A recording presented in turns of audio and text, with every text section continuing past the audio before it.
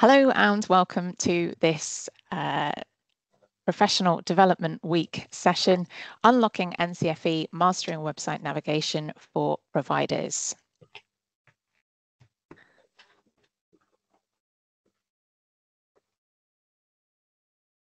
The objective of this session is to explore effective search methods of the NCFE website to support classroom delivery of our qualifications and prepare learners for assessments by accessing the support and resources that are available. My main focus is going to be on the awarding section. So for those of you who are already delivering our qualifications and exploring where you can find resources. So we'll look at qualification searches. We will look at onboarding support, delivery support, quality assurance, assessment support, customer and learner support, mandatory policies and fees. And then at that point, I'm going to take a look at the chat, have a look at anything that's come through, and we can go to anywhere else that you've requested. If there's time, then we may briefly look at the other things here: sector specialisms, learning for work, technical education, apprenticeship, skills assessment, accreditation services. However, if there's not time, then I have included these on this presentation because they may be of interest to you, and I will be sending you the slides. Without further ado, I'm going to disappear from my presentation and go to the NCFE website. So first thing, most important thing, is to be able to search for our qualifications. So from the NCFE website, if I go to qualifications, then I can go to search our qualifications. Now, when I'm here, I can pop in anything I like. So I've already clearly got some things that I search for a lot. So you can search by a subject. So, for example, business, and just hit return and do a search. But then when you're here, I can then change my keyword up at the top. I can also, so if I'm just going to get rid of business and enterprise, and I'll just put in business because there's quite a lot of business qualifications. But if I want to filter by the type of qualifications, I can look for those that have performance points. So these are useful if you're a school. Performance points and UCAS points. They're also important if you're a school or college. If it's a T level, so I can filter for those. So for example, if I filtered for performance points, I'm pretty sure it would just be the VCERT, the level 1-2 Tech Award.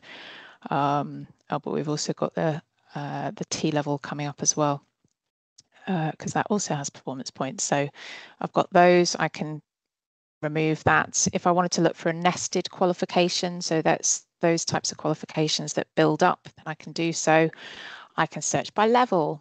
I can search by funding, and that's quite important for less so maybe for teachers, but for those of you, I'm not quite sure what your roles are, but if you're in the sort of the management side of things, and obviously funding is important, then there's sectors or the type of qualification, whether it's just a unit or a full qualification. So you can go through those. It also tells you whether or not there's teaching materials available. So for this one, then I have got teaching materials available, but I searched for one specifically because I wanted to show you one without any teaching, because we don't have teaching materials for everything, because we're the awarding organisation, and you guys are the training providers. And where we do create any teaching resources, they are for you to use as you see fit, but none of our teaching resources are mandatory. I'm going to go to this qualification here, and I'll show you what is mandatory. So all of our qualification pages are laid out in exactly the same way. So you've got the reference, which is useful if you need to check for funding. You've got the registration and certification fee, guided learning hours, all of our qualifications will have this tab, support materials. So you do have to click into that. And then from there, everything that's mandatory is here. So that's basically just the qualification specification. And so for this one in particular, and I bear, you know, I'm just picking this one at random, but as a little bit of an indication of the way they're laid out, you've got aims and objectives, entry guidance, etc., how to achieve the qualification. And then for this qualification, because there's no teaching materials, I don't have a teaching materials tab. Whereas if I go back and do a search for another one that, I mean, I could go to various of our qualifications, but I'm going to go and do a search for this because I've chosen this one specifically because some of our teaching resources are ones that we've created. Where are we? Yeah, and then I think it's this one. And then others of the teaching resources. So again, we've got support materials. So I've got my mandatory qualification information. So there'll be the specification, anything additional. You know, there's a mapping document there for this one, support handbook. In the teaching materials one, these teaching materials are externally produced. And so you would just click on those and it would take you to the link for Learning Curve, who create those resources. That the reason they're on here is because we've endorsed them. But you would need to speak to Learning Curve, you know, in this example, to access those. Other qualifications that we have, well, we've got lots of free resources, and I'm going to use one of my specialism is functional skills, specifically maths. So I'm going to take you to a maths page, and rather than doing a search for maths, I know that in my delivery support section, I've got quick links to some of our most, the tends to be the qualifications that have external assessments are in here. So functional skills, I can scroll down. I can go to my favourite, level 2 in maths. And again, laid out in exactly the same way. But here I've got more tabs than that first one I took you to. So the support materials, again, really important, always, no matter which qualification you're going to, refer to the qualification specification. That's got everything, how the qualifications are assessed, whether it's internal, external. Then if it is an external assessment, then it's likely that we're going to have assessment materials. So we've got for maths here, and it's the same for English, or the majority of our, or all of our qualifications that have external assessments, you'll find assessment materials, and whether that is past papers as here, because it's been going live for so long, or practice papers or sample papers because it's a new qualification, you will find resources in that assessment materials tab that you can use. And then we've got teaching materials. So for this qualification, there are some that are free. There are some that have a charge. And again, nothing that you will find in the teaching materials tab of our qualifications is mandatory. It's there to support you with your delivery. And sometimes we do get asked, how do we access these? How do I, because I do have to add it to my cart, and then I see it in my basket. I get my little order summary. In order to access this, I do need to log into the portal. And that will bring me on to where I'm probably planning to go to next, which is onboarding support. So I'm going to go to my onboarding here, and here's the portal. Okay, this isn't the actual portal, this is information on the portal. If I want to log into the portal, there's my login. If you need a login to the portal, then whoever is the portal administrator for your centre, and that's usually somebody like the exams officer, they can create additional users, as many users as you need. And if they need support with that, we've got the portal user guide So this is updated June 2024, which is actually means that I need to change my slides because that was an April version. So always try to, as much as possible, and that goes for qualification specifications, it goes for teaching resources. Try to, obviously you can make paper copies, but paper copies are not subject to version control, whereas anything that is online is subject to version control. So you know that if you're accessing it direct from the website, then you will get the latest version of whatever the resource it is that you want to see. So the portal user guide, I can create users for my center. It gives you all the information that needs to be done to register for assessments, to register for qualifications, to book assessments. So everything's in there. There is also, from when you're actually in the portal, you can download the portal user guide as well. So that's quite handy. There's also some other useful documents on this onboarding page, because it tells you how to become an approved centre if you happen to be joining and you're not currently with us, but it also shows you how to just add an additional product into your basket, if you wanted to do a new qualification. And if you wanted to do a new qualification, then you usually get approved within a working day. It's very easy.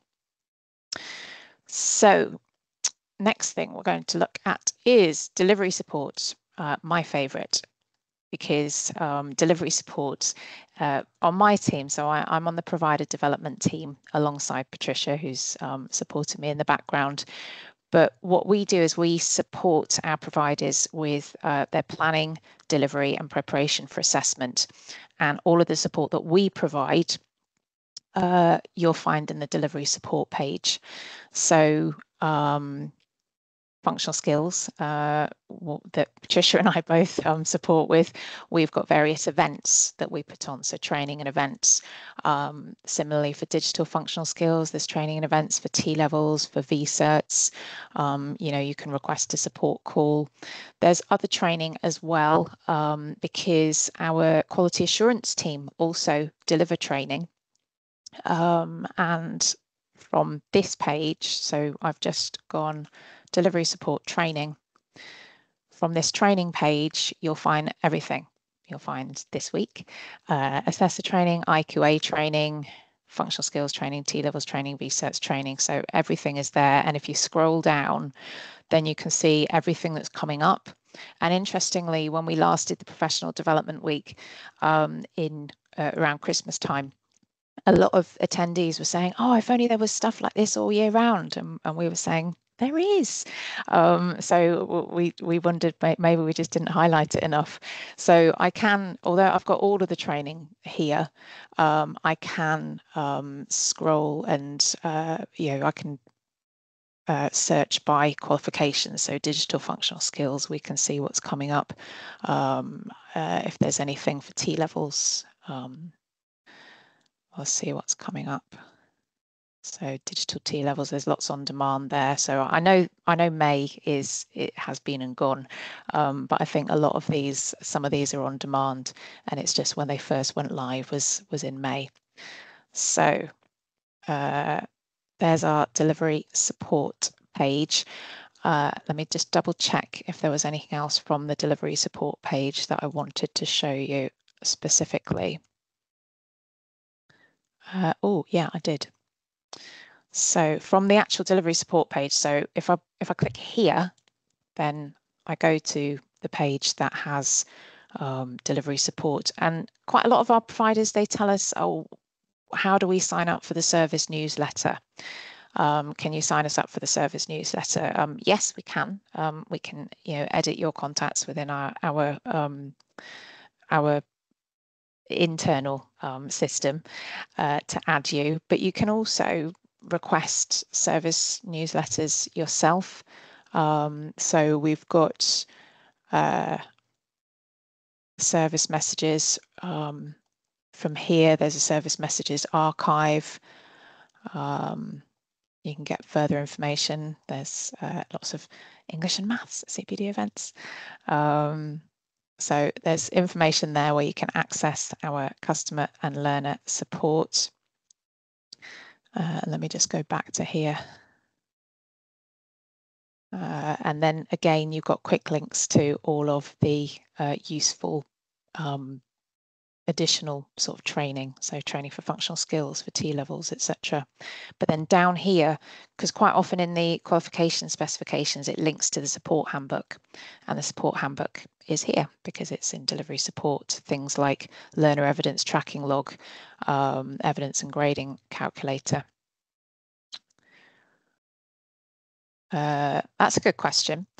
When documents get updated, do we get informed there is a new version, or is it up to us to check regularly? Good question. So in the service newsletter, when there are any updates, usually those go out in the service newsletter. It's unusual that it's very highly unusual that an actual qualification specification is going to get updated after you have begun teaching. So always, refer to the qualification specification. Although I do know that it has happened. So why?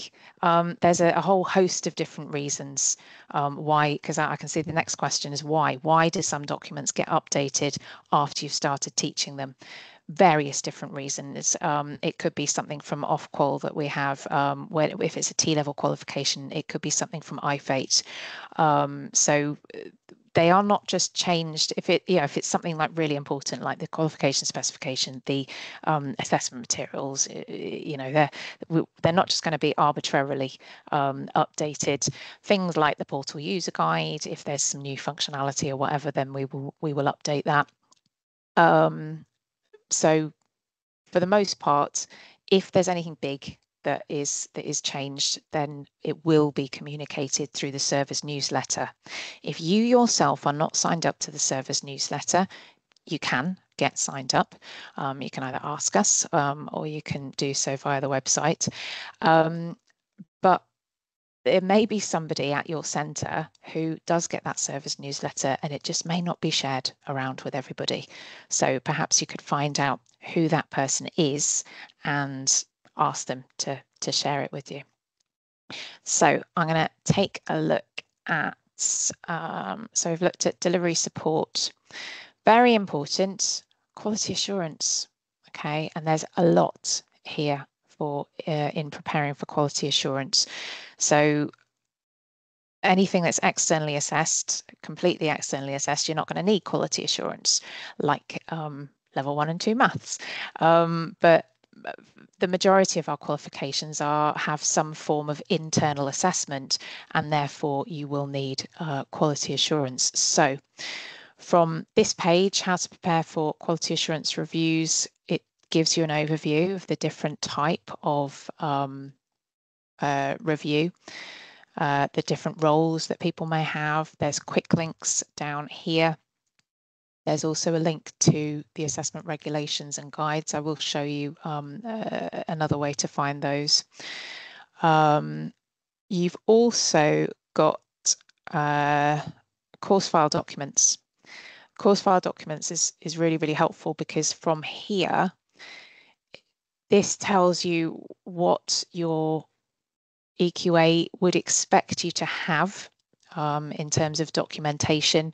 And for the majority of the types of documents, we provide templates for you. Not for all of them, but for the majority. So you can download those in different sections and use those, because we often get asked where can we find different documents for quality assurance, but they can be downloaded from the course file documents. Okay. Oh, and it is also important that you will not get allocated an EQA, external quality assurer, until you've made any registrations. So our EQAs tend to get booked up about 3 months in advance. So if you have a set date and time that you want to certificate your learners and it's an internal assessment, just bear that in mind. You know, particularly if it's completely internally assessed, we're not going to have any registration or booking cut-off dates. But the only thing that is going to constrain you in terms of time is the availability of your EQA. So we would ask that you plan so that you've got your EQA allocated at least 3 months before you plan to certificate, so that you've got a chance to get that review in.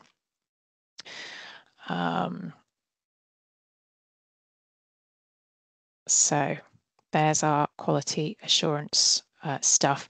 Really important, assessment support. We get asked so many questions about various different online assessments, for example.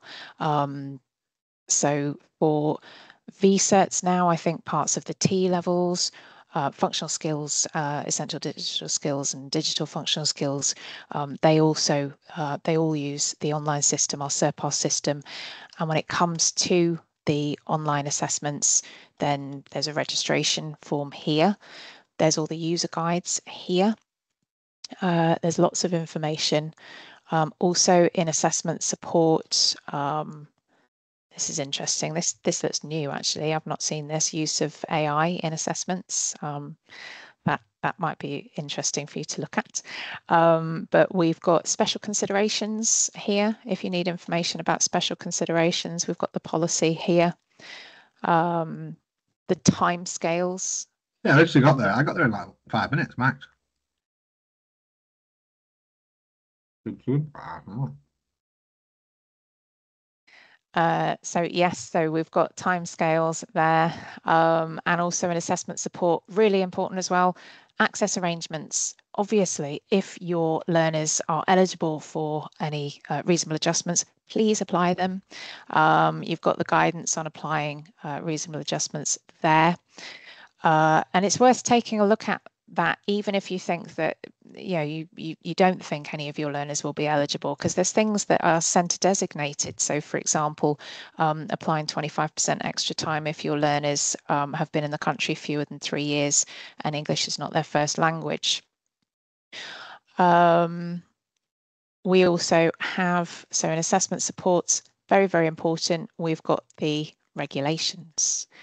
And obviously, everybody involved in any assessments, whether that's a controlled internal assessment or it's an external assessment, everybody needs to be fully familiar with these regulations. We do have an invigilation training presentation, so you can download that to train any invigilators that you need. You've got your external assessment timetables and support there. And yeah, there's other bits and bobs in the assessment supports that you can explore. I've just gone to the kind of the most commonly used ones, I suppose.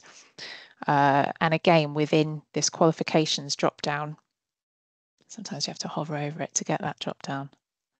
There we go. Within that drop down, we've got other things like customer learner support, mandatory policies and fees, anything that's coming soon, any new qualifications, and frequently asked questions.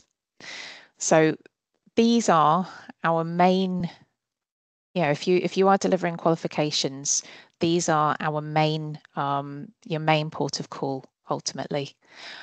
There are some kind of quick links through, for example, if you were doing VCERTs, rather than searching for each qualification, you can go to technical education, go to schools, and there you'll find all of our VCERTs in one place, which is jolly nice. You will also find all of the T levels in one place. And as well in here, you'll find we had a really good session on Wednesday, actually, the post-16 reform. So you'll find further information there. So I've done a little, this is my whiz around. This session, it was from 12:30 till 1. I appreciate that our website is massive. Let's face it. We've got so many qualifications, so much information that I'm not surprised sometimes that it can be tricky to find what you need. Is there anything that you would like me to find for you? Oh, and here's another really useful thing. If you're thinking about something, if it's not a qualification, but you've heard, for example, I know that assessment innovation have got a learner competition.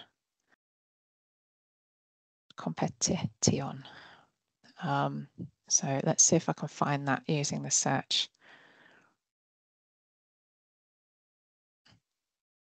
Might be taking a long time to come up. Oh, yeah, assessment innovator, learner competition. There we go. And it even got it, even though I didn't type it in properly. So there's, stuff there. So you can use that search bar at the top. Somebody's popped into the chat. NCFE Arts and Crafts Level 1 assessment criteria and how we mark and assess the course. Brilliant. So all I'm going to do is I'm going to copy and paste from the chat what you wrote. Let's see what comes up, and you can tell me which one it is. Is it this one? You can either give me a thumbs up or heritage and traditional crafts. Is it this one? Is this the one that you mean? Yes. Okay, brilliant. Thank you. So if I want to find out what the assessment criteria is, and this goes for all of our qualifications, so I'm glad that you've asked because this applies to everybody, you go to the qualification specification. So thank you very much, everybody who has joined this session.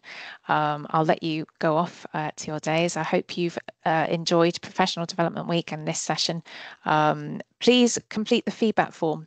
Let me quickly go to my slides before anybody disappears, because even this session,